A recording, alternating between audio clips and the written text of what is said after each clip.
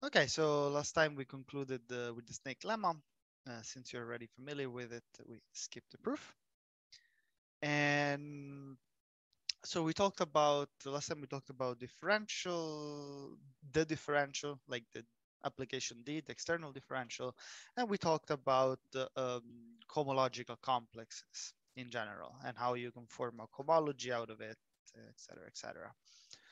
So now we'll apply these two things to define the Rham cohomology, which is a cohomology you should already be familiar with.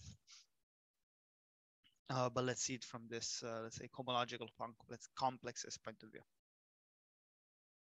So start with the manifold of dimension m.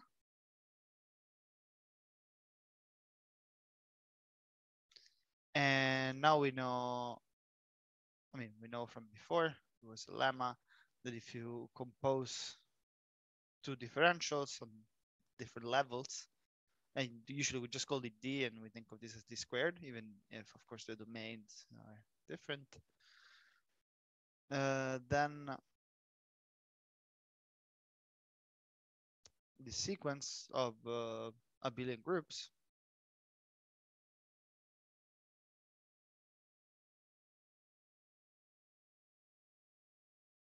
etc.,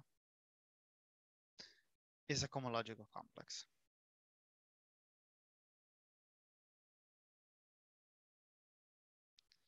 And remember that these symbols here denoted all possible P forms on M. So sections of the external power bundle of degree P. And its cohomology. So this is a cohomological complex. So we saw that you can associate a cohomology to it. Sorry, without the apostrophe. Its cohomology is the Rham cohomology of M.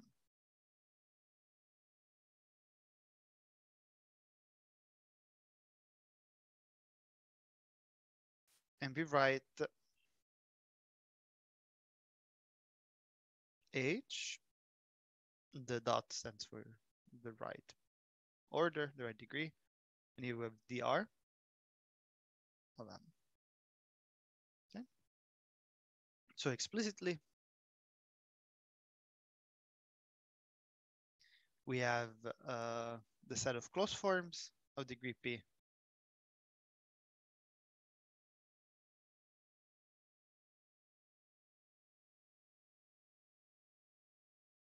So the ones which get mapped to 0, the ones in the kernel of D, and then we have the image.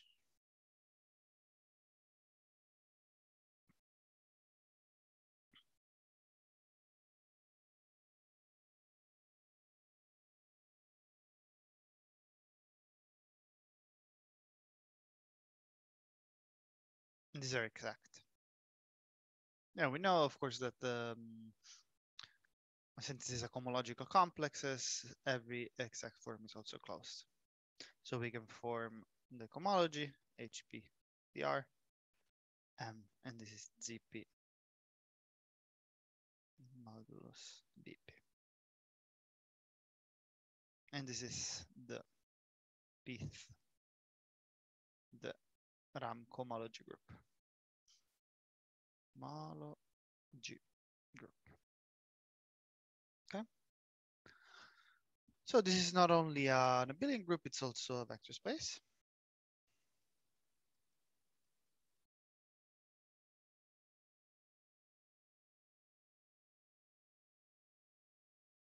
And remember that when P is equal to 0, this quotient is not there. So dr0 is precisely just functions such that its differential is 0.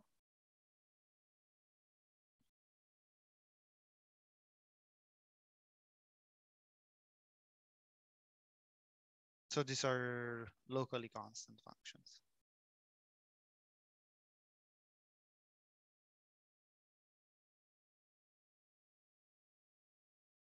And what does it mean locally constant? It means constant on each connected component.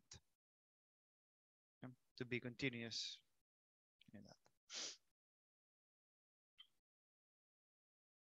So in particular,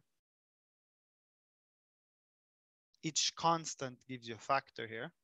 So each connected component gives you a factor. So you just take the direct sum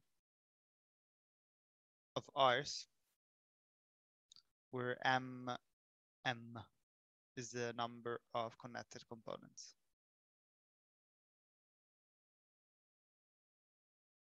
Of M, of course. So in each of them, you're going to assign a different constant. So that's why you have R M times. Of course, this you can think of it just as R to the M, or the product of, you know, R M times with itself. But we write the sum because we still think of them as groups, like abelian groups. So we like to use the sum. One other thing we know for sure is that if your degree P goes higher than the dimension of the manifold, then you get 0. And this is because the bundle itself is 0. This is a trivial bundle. So then we actually write more like this. I mean, it's less than a trivial bundle. It's a very trivial bundle, and a trivial bundle of rank 0. So in particular, there is no sections. I mean, there is only one section, which is closed exact, whatever you want. And okay, so now let's define also a way to see all of this together, because we know that if you have two forms, even of different degrees, you can take the wedge product between them.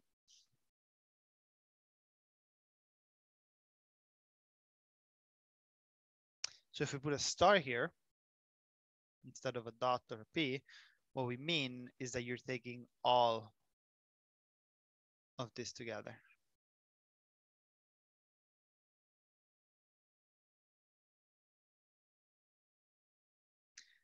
And now this is an algebra, in the sense that, okay, the sum is just the usual sum of forms, but we also have a product, which is the wedge product. So if you take the equivalent class of omega and the equivalent class of omega prime, you see that their product is the equivalent class of omega wedge omega prime.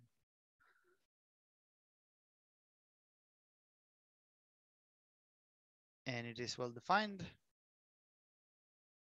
since if you take omega plus d theta wedge omega prime, so we have to prove that, I mean, these are equivalent classes, so you have to show that the class doesn't change if you change the representatives. Okay, so we have omega wedge omega prime, which we had like, and then we have d omega wedge omega prime. But this part here, maybe now use a different color. This part here is the same as d of omega wedge omega prime, because this is this part, which, okay, is what we want. And then you have, what is it, minus plus minus 1 to some degree. Okay, let's just put p, and it's the degree of omega, of theta. And then you have theta wedge d omega prime. But remember that omega prime is a representative for the Rham class, so in particular it's closed. So this is 0. So this is in fact omega wedge omega prime plus the differential of something. Hence, these are the same. So in particular, omega wedge omega prime is the same as omega plus d theta wedge omega prime. Yeah, these are the same, because they're only different by an exact form. We mentioned that if you have a function, smooth, say with f from m to n, smooth, we know that the pullback of a form along this function commutes with the differential operator. Yeah. So in particular, this is what we defined as morphism between cohomological complexes, this F star, because it goes at every level and it commutes with the operators defining the complex. And this implies, of course, that we do get something induced in cohomology because of this.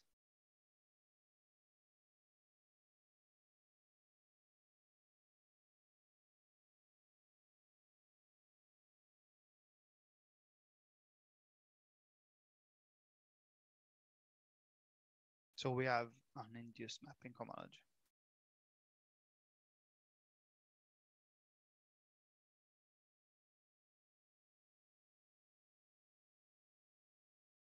Yeah. And of course, if F is a diffeomorphism,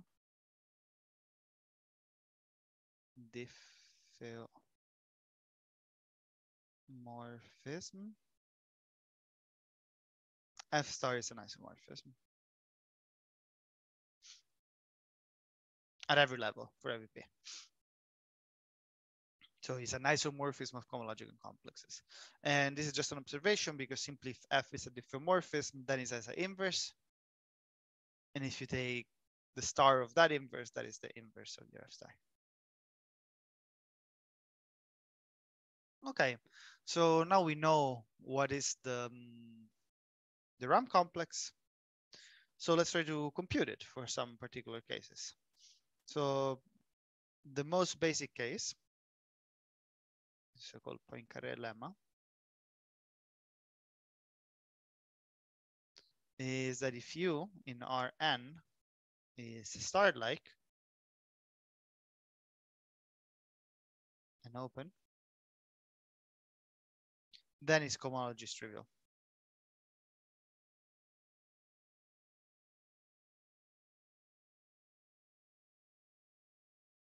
Of course, not the zero cohomology. The zero cohomology is R, because this is star-like implies only one connected component. So star-like, if you don't know, it means that there is a point such that everything can be connected to that point through a straight line contained in U. Okay, so how do we prove this? The idea is to basically construct an inverse of the differential operator. Okay, so we want to define K. Oh, sorry, it's lambda.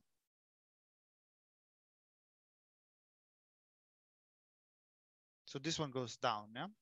So, and what we want to it, well, normally to have an inverse, you want something like D compose K equal identity, but we cannot expect that, that's too strong. So we ask D compose K plus K compose D is identity. And this might look a bit weird. So how does this help us? So before we prove the existence of this K, let's see how it helps us. So suppose we have K. We have such K. And now we take a closed form, because remember this K we're defining it on every Q form, but when we want to compute the cohomology, we only care about closed forms. And this is where you see that this K compose D will disappear. But let's do it slowly. So you see omega, you can think of this as the identity applied to omega. So it's the same as D compose K of omega. So it's a D of K omega plus K of D omega. Okay. But now this is 0. Because we are taking a closed form this time. So this is D of K omega. And the omega we started with is not only closed, but it's also exact. And if every closed form is exact, it means that your cohomology is 0. So here, maybe the only thing I should have said, okay, the omega is 0, but who is telling me that k of the omega is 0? And maybe I should have said that here we want linear.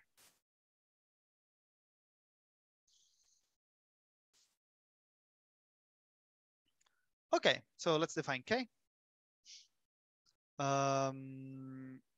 So the idea is to define it only on simple forms and then extend by linearity. So, oh, took the eraser, I guess. So defining, okay. So we take omega to be something like f of x time just dx1 wedge wedge wedge dxq. Okay.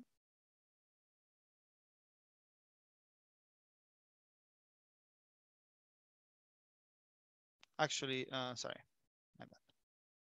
Let's put just arbitrary indexes for now. Still,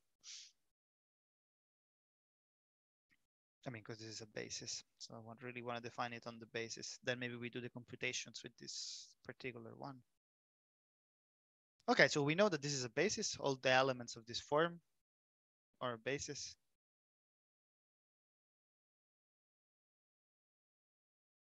And you have to take 1 less or equal than I1 less than I2 less than IQ, which is less or equal than N. Yeah, we know that this is a basis for this space of sections. And you just have to multiply by a function. So every possible omega in lambda q of u is a linear combination of elements of this form.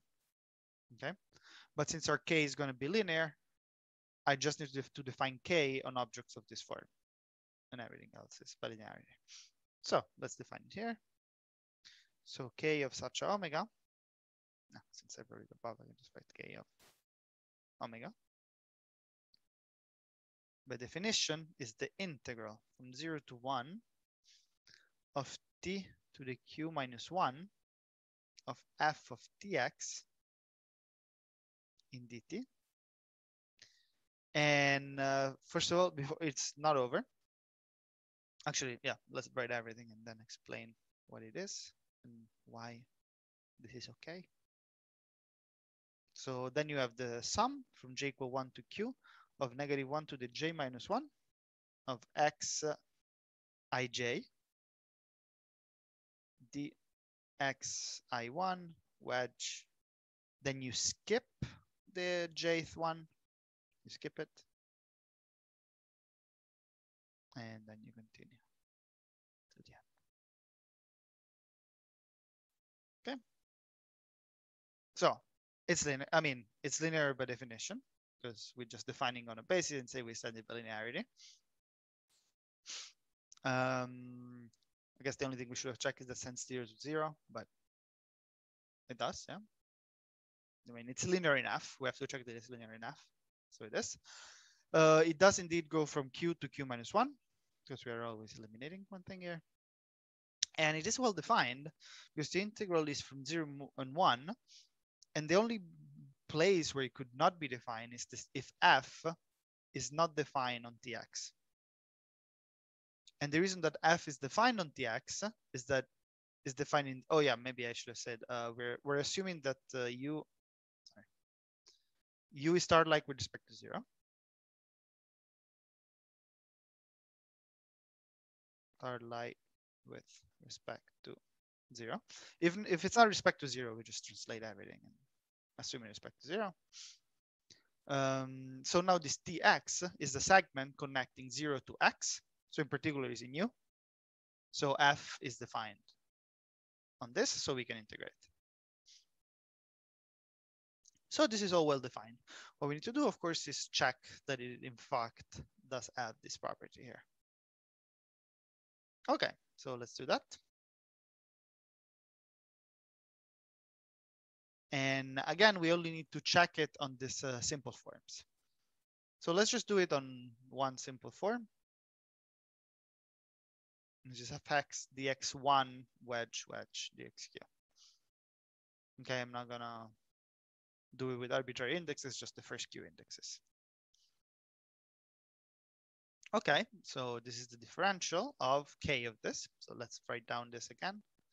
The integral between 0 and 1, tq minus 1, f of tx in dt times the sum from j from 1 to q, negative 1 to the j minus 1, xj, dx1 wedge, you skip the jth one, and then you go all the way to q. Okay, so let's take differential of this. We know how to do it. So first of all, we take the differential of the integral part times this object. And you see, when you have something like this, you know, we're derivating with respect to x, right? I mean, with respect to, let's say, x1, then x2, then x3, but let's say with respect to x. So you can just take, this is all nice and compact intervals, the functions are smooth, so you can just bring the derivation inside. Okay. So the differential of this object in particular becomes the sum from j equal 1 to n of the integral 0, 1 t q minus 1. Sorry, not q minus 1, but q. Then here you have the derivative of f with respect to xj evaluated at tx in dt in dxj. So you think of, let's say, of this here as a function with respect to x. This is just a function with respect to x. And then you have a one form, because this is a function, you take the derivative, you get a one form. Wedge this, whatever that is, j from 1 to q minus 1, j minus 1, x to the j, dx1 wedge. You skip the jth, and you go all the way to xq plus. So now we had the derivative of this times this. And now we have to take the derivative, this times the derivative of this, right? And this we're going to separate into two parts. So this one I want to separate it into the ones up to q and the ones above q.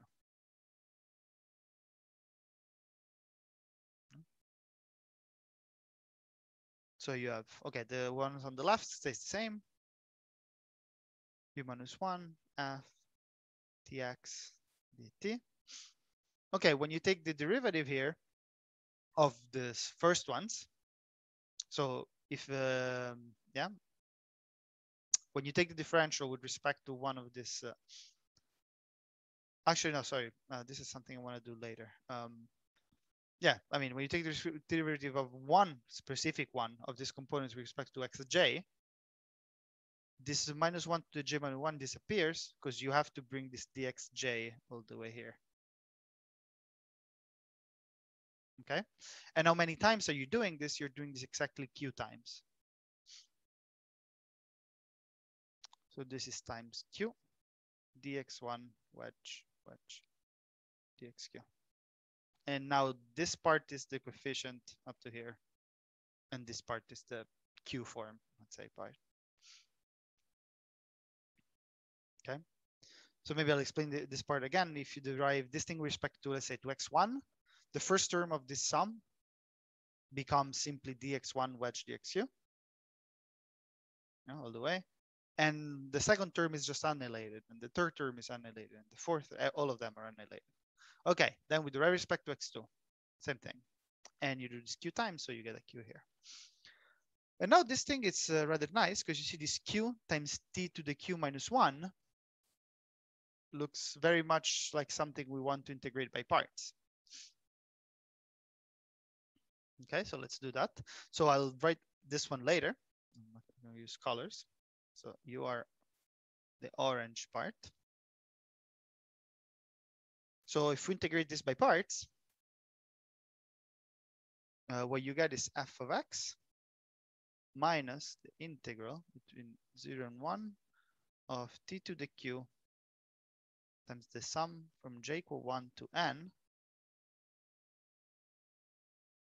of xj in dxj, sorry, this is of f, evaluated in tx dt, and all of this in dx1 wedge dxq. Okay, so now we're integrating by parts with respect to t. Okay.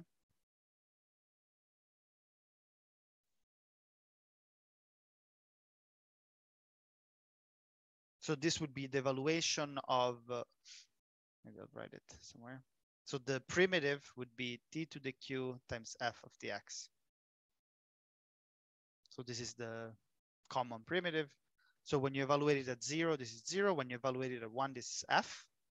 So this is evaluation of 1 minus evaluation of 0, this f of x. And then you have equal to the integral of the derivative. So you have, when you derive with respect to, do you derive the first factor, you get q times t to the q minus 1. When you derive the second factor, you get t to the q. And here you have to take the gradient. Yeah. This product, because we're deriving respect to t. Okay.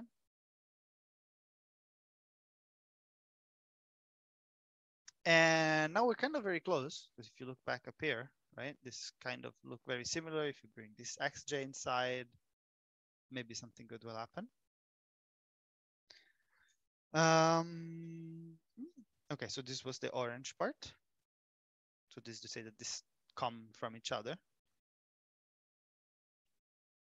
And now let's see what happens here. So now I want to do so plus. Now I want to separate the first sum here up to j and then from j on. Sorry, up to q and then from q on. So this is a sum from j equal 1 to n, and I just want to kind of glue together the parts up to q and then the rest. So the interesting part here is that if this j is between 1 and q, when you take this wedge product, there is only one term which survives, right? Because if this j is the same as this j, then it survives. If this j is different than this j, then dxj wedge something which contains dxj is at 0. So that's why I want to separate. And here I get a sum from I equal 1 to q. And we just put them together, assuming that the two j's are just I. So we had the integral from 0 to 1 of t to the q times xi d in dxi f dx dx1 wedge dxq. And again, the negative sign disappears because you have to bring this dxi to the correct position. Yeah. And yeah, since here we're integrating with respect to t, you can bring the xi inside. So just did. Okay. But for the other part, then we get something different. So plus.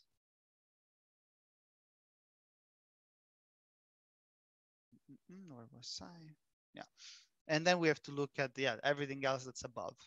So above is j greater than q and integral from 0, 1 dq df dxj. Here we don't change anything, we just copy.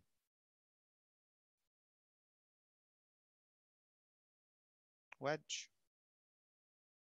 Because now things don't cancel out, we don't really have a good way to write this. I just write it as it was.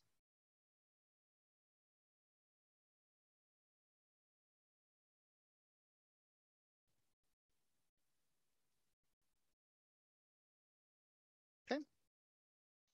So these two parts together give you this.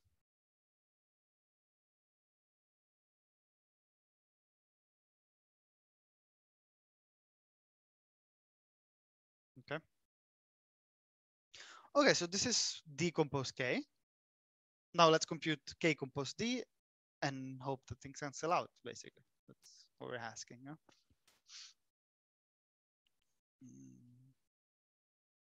Did I write this? Okay, actually, we can simplify this once more. Because you see, actually, these two are the same. Only, of course, the index is different. But these two are the same thing, just with a minus sign in front. Okay. So this is just the sum from j greater than q of these objects. But I will leave it like this, so just to not take another page just to write this little thing. Because on the other page I want to compute k compose d of the same thing. So let's compute k compose d of the same thing. So f of x, dx1 wedge dxq.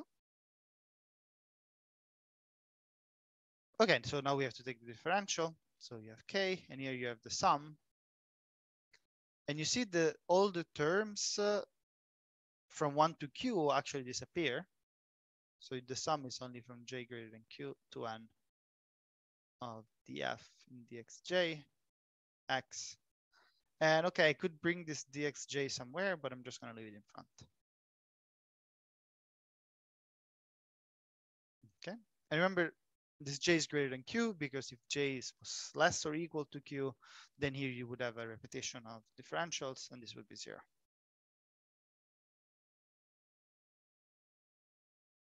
Okay, now we need to apply k to it. Yeah.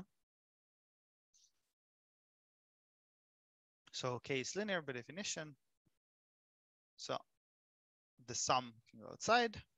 And then we simplify the integral from 0 to 1 of dq. Sorry, here the differential. So my f now is the derivative instead. And observe that before we had the q minus 1 here. So you might be like, oh, wait, there we should have q minus 1, right? By the way we defined it. But remember that q is the degree of the form. And now we're applying k to a q plus 1 form. This is a q plus 1 form. So this is q plus 1 minus 1, so it's q. And where was I? Okay, dt. And okay, so you could think of this as the coefficient, and then remember there was this funny thing with the differential. Okay, the first one becomes just dxj times dx1 wedge dxq. And then when you apply it to these other ones, you have the sum from 1 to q of -1 to the I, xi, and then you get dxj wedge dx1, you exclude the ith term, and then you go all the way to q. Oof, sorry. I'll rewrite this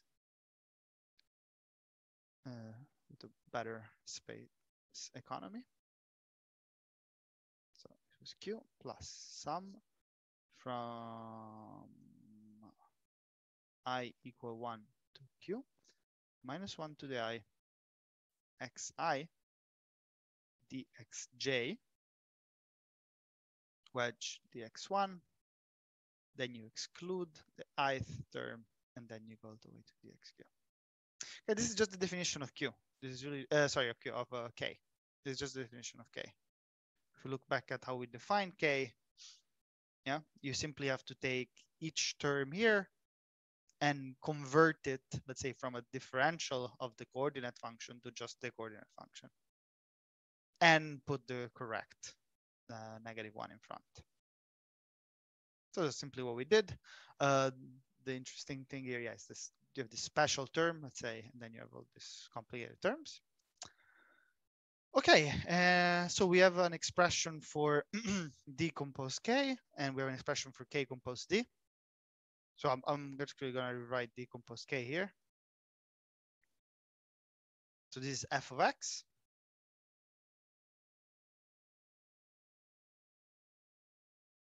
minus, and remember here this was the simplification which I skipped before. So sorry, plus. No, wait, was it minus or plus? It's minus.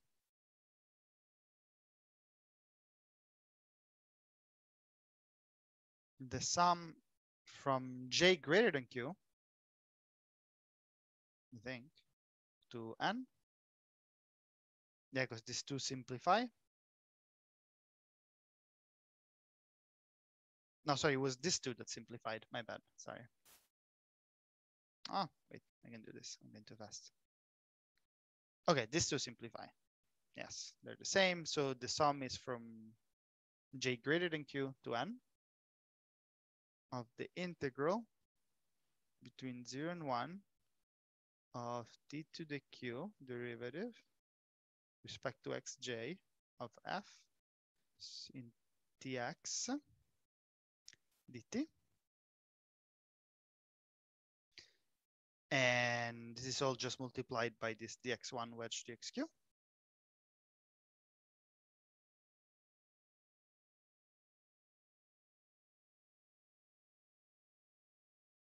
And then you have this other ugly term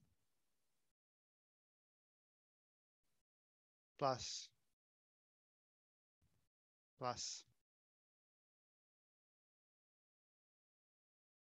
sum again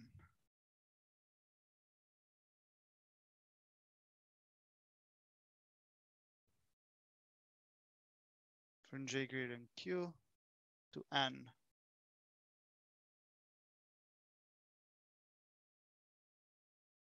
I think here I missed an xj. Sorry. Let's go back. Yeah, sorry, I missed this xj. Okay. And then we have the sum of the integral from 0 to 1 of d to the q df dxj dx dx dt dxj. So remember, this was like the coefficient of this. Wedge, this complicated thing. Sum from 1 to q minus 1 to the I minus 1 xi dx1, and here we have to skip the xi component. Wedge dxq. Okay, just wanted to rewrite it. Okay, because now we have to sum these two and see that they're 0. But of course, this part simplifies with this part. You see the coefficient is the same. Yeah. And this part simplifies. Oh, sorry, maybe I should have used a different color. Otherwise, it's pointless. And this part simplifies with this part. Because observe that here we have -1 to the I, while here we have -1 to the I minus 1. So this is actually the inverse of each other. Okay. And of course, here you have this coefficient in front. So you're left with is f of x.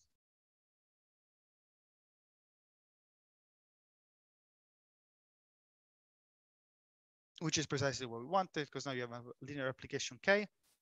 Such that k composed d plus d composed k is just identity. So you have f times dx1 wedge dxq. So the identity on q forms. Okay. So as we said before, when we assume that k exists, we now conclude that for a star-like domain, the cohomology is trivial. That 0 cohomologies are, or C, no, so sorry, R. We're doing real the Rham for now. So we have this thing. So does that mean that the complex, it more or less means it has to be exact, right? Yeah, of precisely. the Besides of the first stuff. Yeah, okay. So is that a strict limitation to the dimension of each of the modules, each of the steps in the complex? Because so what do I want to say? Because I always thought that each step in the cohomological complex has a super big vector space. Yeah. So let's say the question here is something. Okay, so I have this complex. Yeah. and I know that, okay, beside here it's exact. Mm-hmm. So let's say from here on is exact. And maybe from here on is exact. Yeah. Problems, I guess. Does it tell me that this have smaller dimension? But dimension as Yes. what? As vector spaces? First, I as mean, vector spaces, yeah. as vector spaces over R? No, these are huge. Because Is remember omega these are zero already super huge? I mean, Or, this is the same as Symfinity over M, right? yeah. Okay. So this Then, is, I mean, as a vector space over R is insanely big. yeah. Of course, as a module over smooth functions, Okay. then okay, it's just Dimension one. generated. But Yeah. yeah, I mean, technically, I don't think you can speak about dimension for Yeah, module. there is this sort Yeah, of whatever. module dimension. Okay. But whatever. And these are ones, sure, they're modules and as such are.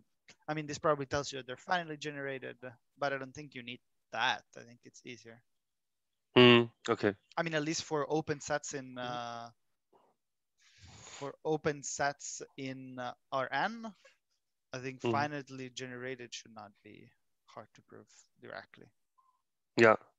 No, but now everything is clear. I was just worried that we have only very few functions. No, we have a lot. Okay. Yeah, we have a lot. Good. Thank you. Okay, of course. So the next theorem I want to talk about this is called the Meyer-Pietoris sequence, which basically tells you if you have a set, which is the union of two sets, how do cohomologies relate to each other? But before that, this is a small exercise. And is that if M is a manifold and is the union of two open sets,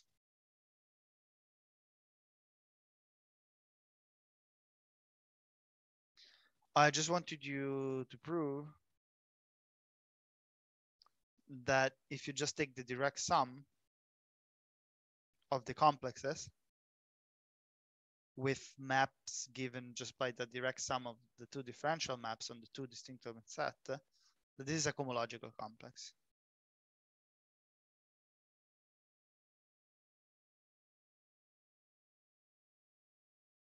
Yeah, basically the sum of cohomological complexes is a cohomological complex.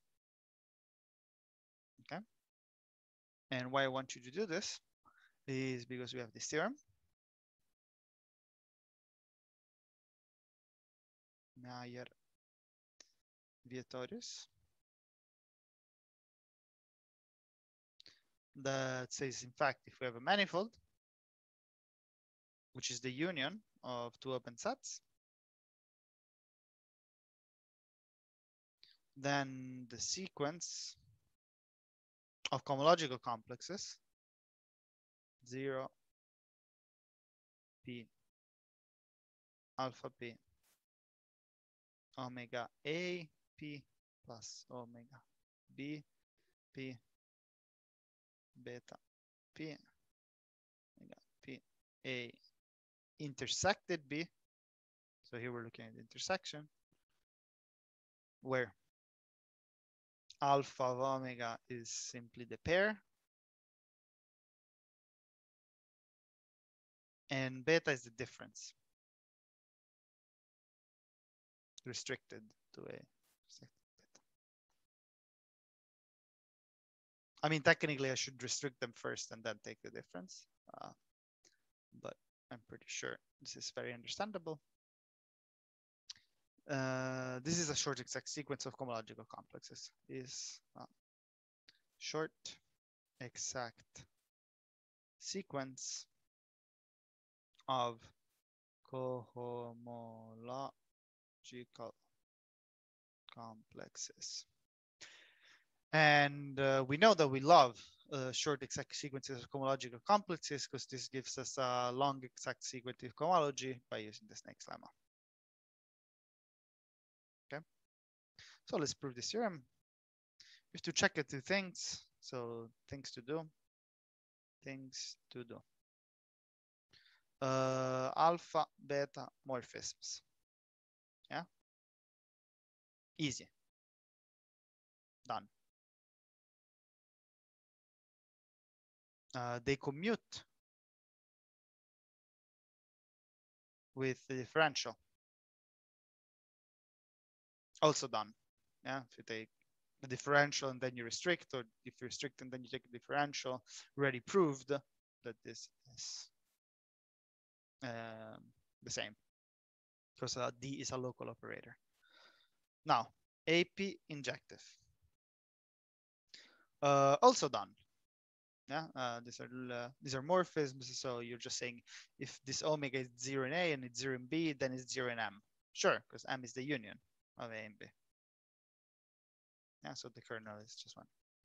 Then we have to check that the kernel of beta P is precisely the image of alpha P.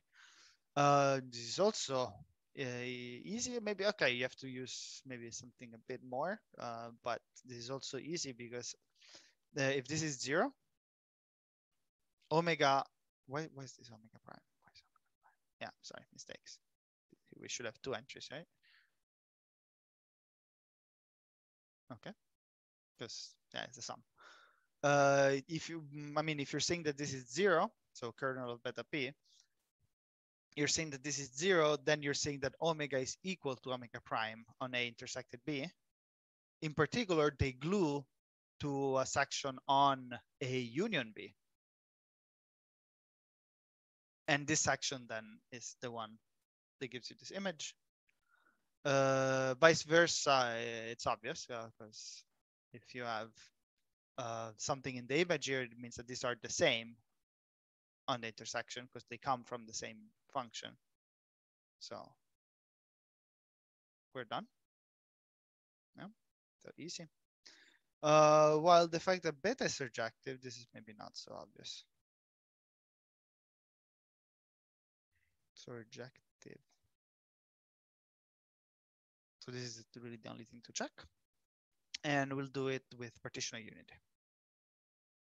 So we take UA and mu A, mu B, smooth functions on M that sum to 1. And such that their supports are compactly contained in their respective open sets. Yeah. And now we take an omega in degree P on the intersection. Yeah. Because we're trying to prove surjectivity of beta, so we have to show that this can be expressed as a difference of 2 things that come, one from A and one from B. And define mu A as,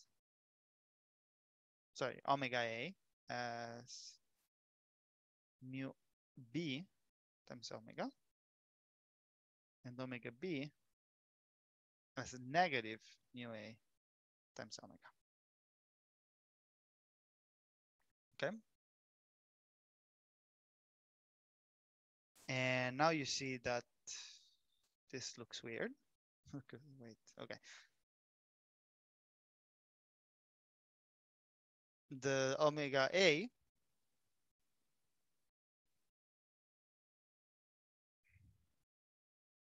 shouldn't it be the opposite? I made something stupid. This here did something stupid. This should be omega A, right? There's no way that this is the correct one. And here we're doing A minus B, so it should be. This makes more sense, maybe. Yeah? Now you see that omega A, you can just think of it as a form which is defined just on A, because the support is contained in A. No, I'm lying to you. I'm clearly lying to you. Sorry, I can do this. No, then it was correct. So I'm gonna be here. Here. Okay, we have to show that this makes sense.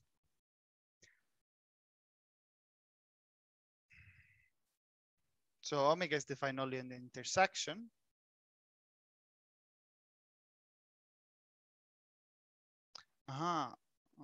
Wait, sorry. I don't see this right now. I don't see it.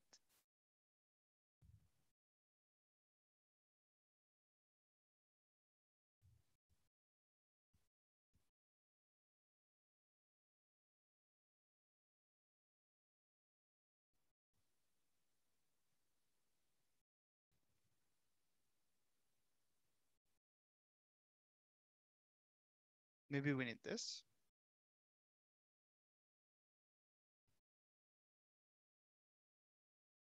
But this is impossible, of course. This cannot happen.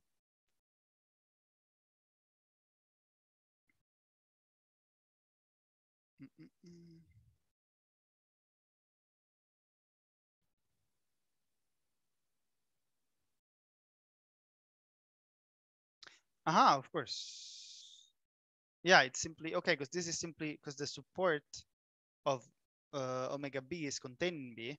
So basically on A,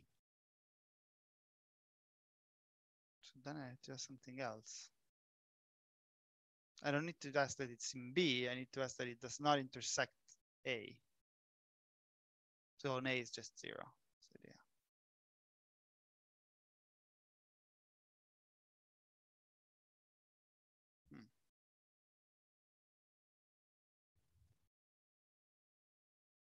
Yeah, but then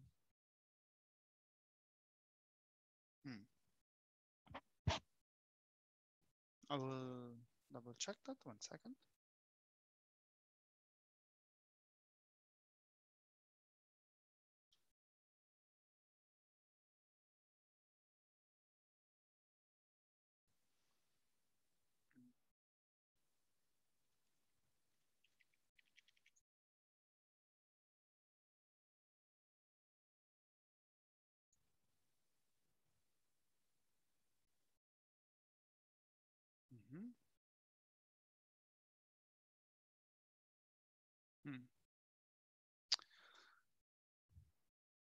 Okay, first of all, one small lie is that this in principle is not necessarily compactly contained, just contained.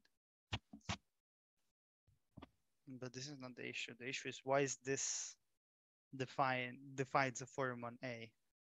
I'm a bit confused on this.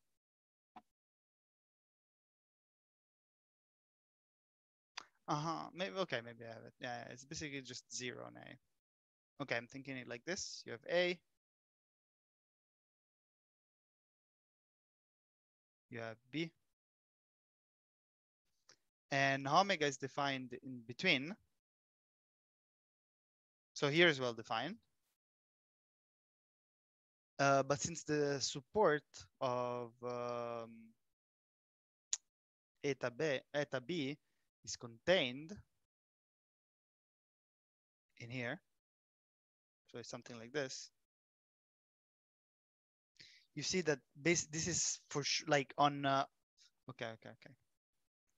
So on so observation. So because on A minus B, omega A is identical to 0. Yeah. Sorry, why isn't it identical 1? I thought omega A is contained in A, and they have to add up to 1. Omega. Yeah, but you see here we're multiplying times eta B, not by eta A. Yeah, I'm in the mu part. Yeah, yeah. Sorry, mu. Not, so okay, you take something which is support. So you take a partition unity, but then you don't, like, the omega A is not defined as mu A times omega, but as mu B times omega. And now you see that the support of this object, I mean, then this is for sure defined on A. This is on A is well defined. And on B with and B is the same, no? With this other thing. Yeah, but it should be 0 outside of A. That's what you want to say, right? Yeah, but okay. This support? No, this one. Omega A should be 0 outside of B, or am I?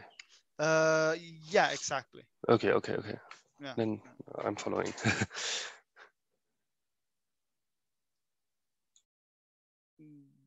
Outside of B minus A, to be more precise, I think.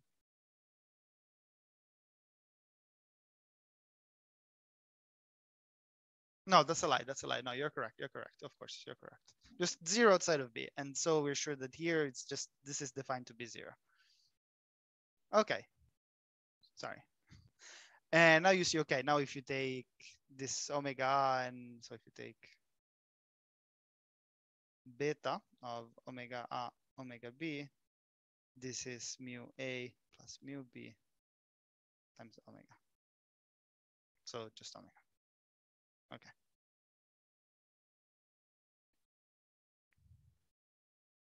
Because the beta was defined as omega minus omega prime. So when you take this difference, you get actually a sum, because this will be defined as minus beta mu A.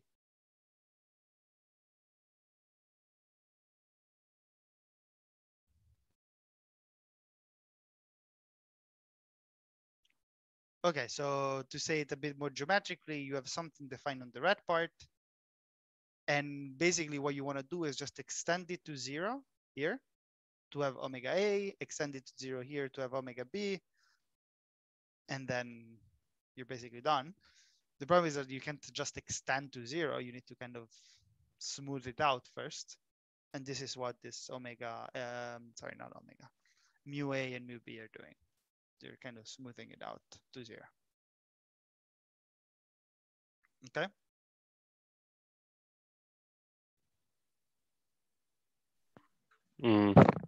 Now I have to admit I'm not 100% sure, but is there always such a partition with only 2 parts for each?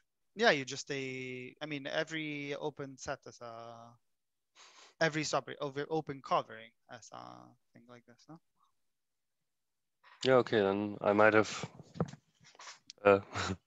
messed something up in my head. Okay, good.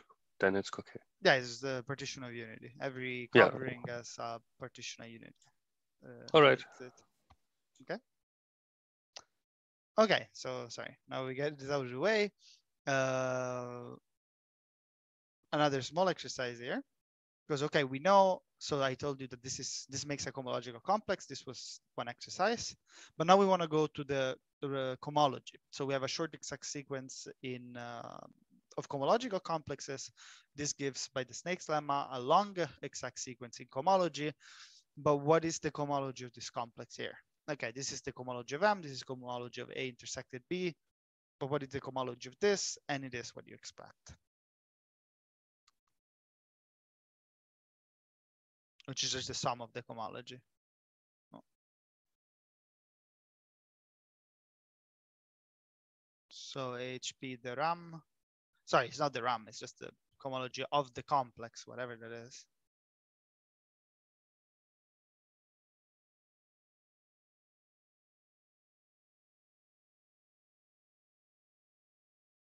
So we proved, I mean, the exercise was to prove this is a complex, so you can take the cohomology, and the thing is that the cohomology is just the Rham cohomology, the sum of the Rham cohomologies.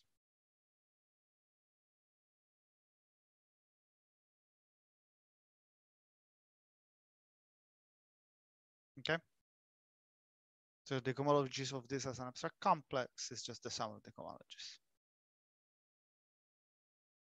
And the corollary, which is what is called usually the Mayer-Vietoris for the Rham.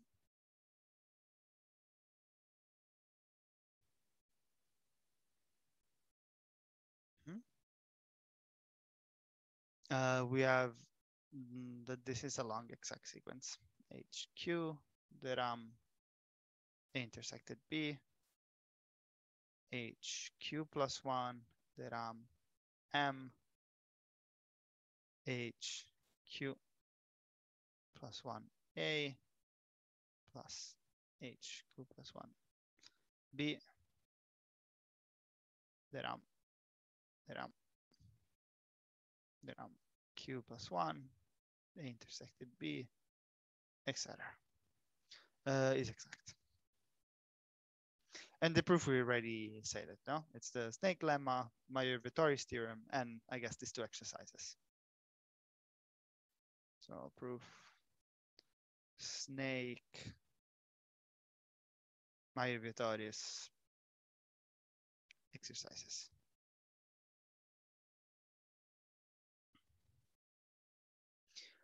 Okay, one other very important thing that which then allow us to compute basically all kind of cohomologies. So this is telling you, so my Vittoris is telling you how to build the cohomology of a large space from its components, basically. And okay, maybe just writing this, it's a bit stale in the sense that, okay, we know what this map is and we know what this map is because they're just induced maps. We don't know really what this map is. This is the one coming from the snake lemma. So if you really want to explore this a bit more, like if you want to use it on a concrete example, it would be kind of nice to really look at what this map really is. But we're not going to do that now. Instead, I want to see how cohomology changes when you have homotopic maps. So what does that mean, first of all? So we take two manifolds. And we take two smooth maps between them. And we say that they are infinity homotopic.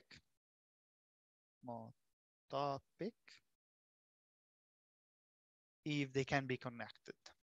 So there exists a big F from M times 0, 1 into N, smooth, such that at time 1, we are at F, and at time, time 0, we are at F, and at time 1, we're at G. Okay? Have you seen this concept before? Yeah, of course not. So just en passant, I'm going to say that you can think of this as a path in the space of maps. So maybe mode observation, you can think also F as a map from 0, 1 to the space of smooth maps between from M to N. Yeah. Basically, for every fixed T, you have a map from M to N. And what you're saying is that F of 0 is a prescribed map, so a prescribed point, and F of 1 is another prescribed point in this space. So already seeing from this, you can see that talking about things like the fundamental group of this space is similar to talking about homotopies in the between maps of the two spaces, something like this. And in fact, this is a very active thing. For instance, one very, okay, now I'm going a bit overboard, but I hope it's interesting to you. You can think if M and N are complex manifolds, you can think that the space of holomorphic maps in here is contained in here, right? And yeah, there are many questions here. So you have an inclusion here, and in some cases, this inclusion is what is called an homotopy equivalence. So I'm sure you saw retractions, for instance, when you studied the fundamental group. So this is some more fancy, I mean, it's not the same, but it's very similar to saying that sometimes, like, it's important to understand when this is a retract of this. And retract is not the right word, it's a homotopy equivalent. The inclusion is a homotopy equivalence. It's similar to being a retract, but not really. Okay. And this is precisely has to do when, let's say you have two holomorphic maps, which can be connected through smooth maps. Can they actually be connected through holomorphic maps? Kind of thing. That's the big question, and it's the big question in so-called OCA theory, which is a big branch of complex analysis. Okay, so digression. I wanted to mention this because this is very close to what I do in my daily research. And okay, so why do we care about homotopic maps? Well, the thing is that homotopic maps induced the same maps in cohomology. So what I mean, you have two manifolds, you have two maps which are homotopic to each other, homotopic.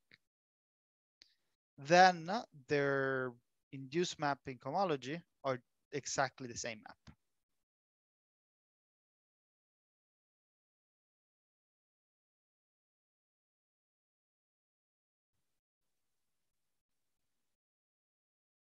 For every P.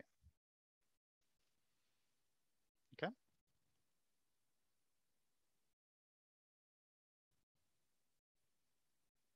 So the thing is saying that this pullback doesn't care if two maps are homotopic to each other. Okay. So for the proof, okay, we take F, the homotopy between F and G. So what I mean, the homotopy between F and G, I mean this map here. This big map F is called the homotopy, the map connecting F and G. And now we take somehow what I want to call the evaluation map from M into M times R, or maybe M times 0, 1, which simply takes X and send it to X comma J. And J is here only 0, 1. Okay, so we're either sending M to the base level or to the 1 level. Okay. And why I want to do this? Well, because I want to write F and G as compositions. Because F now is small f is big F composed as 0, and small g is big F composed as 1. Right? Because the homotopy means that F of dot 0 is F dot, right?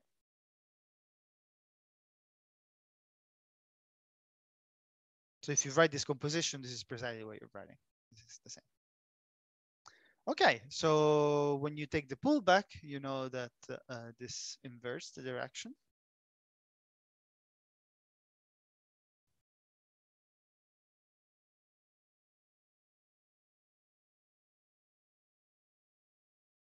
Okay. So basically, the only thing I want to prove is that so it is enough to prove that S0 and S1 are the same map as maps from M times 0, 1, the cohomology of M times 0, 1, into the cohomology of just M. Right? That's all I need to prove. Because then if these are the same, then of course G and F stars are the same. Okay. So what are the relevant maps here? Well, we have pi for sure, which sends M times R into just M. And this, of course, induces a pi star at the cohomology level.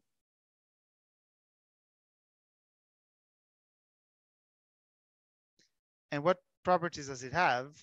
Well, we know that pi composed as J is the identity on M. M. Yeah, you go from M, you go to either X1 or X0, and then you just go back to X. So this is the identity. And in particular, Sj star composed pi star is identity. So this is identity in cohomology now. Okay. And in particular, this means that S0 star is the same as S1 star, not everywhere, but at least on the image on pi star. Yeah. So having a relationship like this basically tells you that pi is injective. Yeah, because this is the identity, so this must be injective and this must be surjective. And if you restrict yourself only on the image of pi, this is a copy of the cohomology, you have this equality, but only on the image. So we're left to prove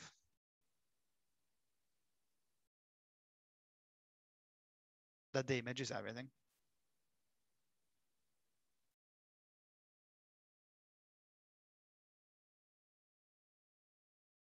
Sorry, I keep using R. This should have been 0, 1.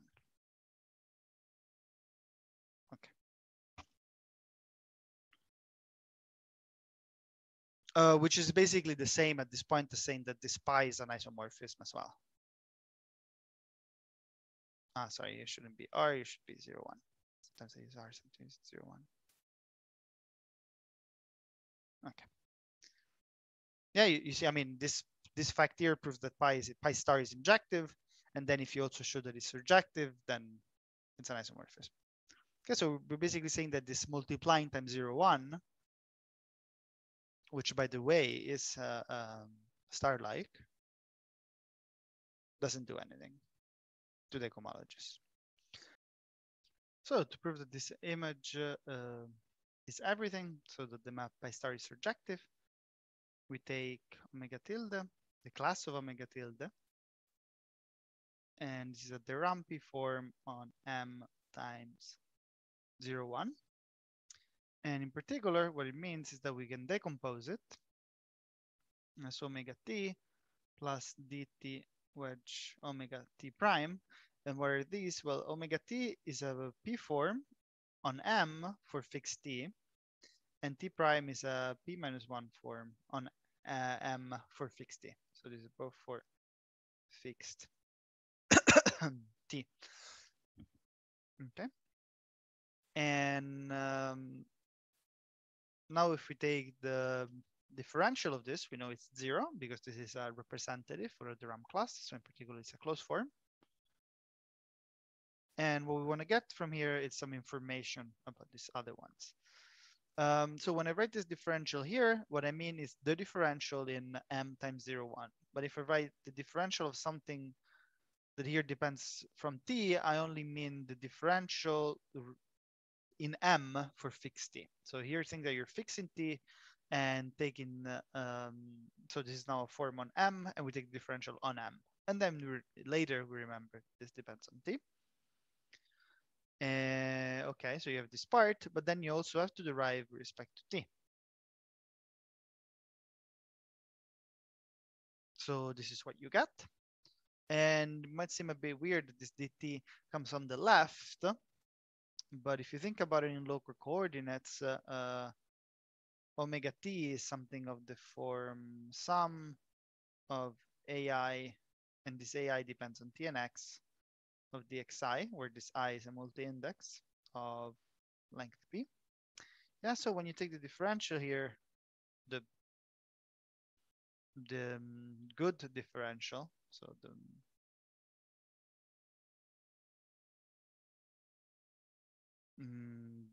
the one on, so this is the differential on M times 0, 1 of omega t. Okay, you have to derive each one of this.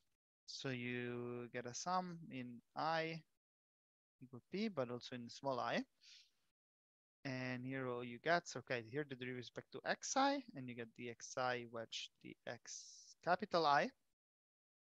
But then you also get the ones with respect to t.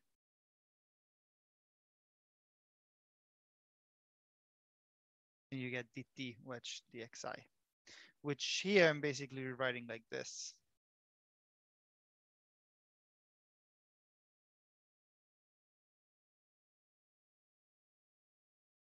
Yeah, so in local coordinates, this means this object here. So I'm simply derivating every term here, every factor by t. And here what I mean is that, yeah, I forget that this depends on t and simply take this derivative. Okay. So this is just to see what all this notation means and why when you take the derivative, it comes out like this. So let me delete it.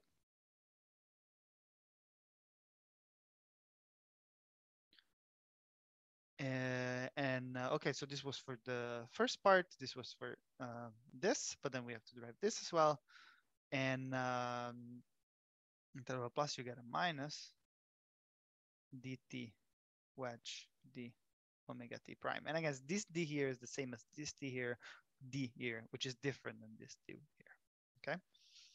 And here you get the minus simply because when you have that local expression, so this now this dt wedge omega t prime actually looks like this. No, you have some bj, and now the length of j is smaller, is p minus 1.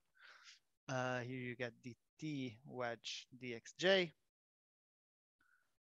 Yeah, this is what I mean by this. So when you take the derivative here, okay, everything with t just disappears. But otherwise, when you take the derivative, sorry, not d, but just omega t prime.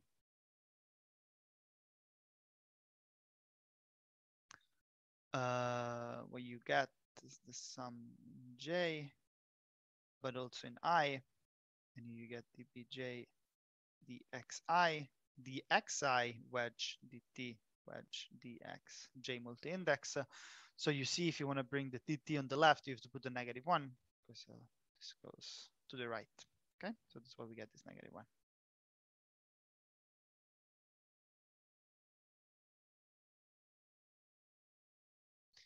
And in particular, in these two terms, a dt appears, while here it doesn't. So what this gives you is that the omega is 0, but more importantly for us, the omega t prime is the derivative of omega respect to t. And what do we care about this? Well, let a tilde be the integral from 0 to t of omega s prime ds. Now this is a p minus 1 form on m times r.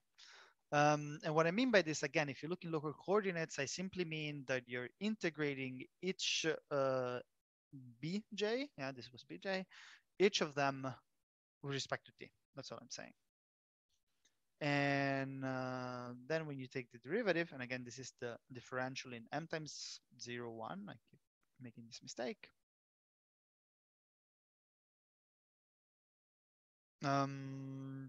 Okay, when you derive with respect to the x coordinate, you just bring the derivative inside. So that's what you have. But when you derive respect to the t coordinate, what you get is dt wedge omega prime t. Okay. But now we use this formula here, because it simply tells you that d omega t, d omega s prime in this case, is the derivative of here. So we use the fundamental theorem of calculus to get this omega t minus omega 0 plus dt wedge omega t prime. And in particular, this implies that the Rham class of omega 0 is the same as the Rham class of omega t plus dt wedge omega t prime, which is nothing but the class of omega prime. Another interesting thing is that this omega 0, okay, in principle, it's a form on m times 0, 1, but it's completely independent of t. So I can also think about it as a form on m, which, and its image in particular, its image by under p star, it's precisely this omega tilde. Okay, so this, I think, more like of, I can also think about it like this, because this omega 0 is independent of t, so I can also think about it as a form on m. Okay, so this concludes the proposition, and it concludes the lecture. I will see you next time.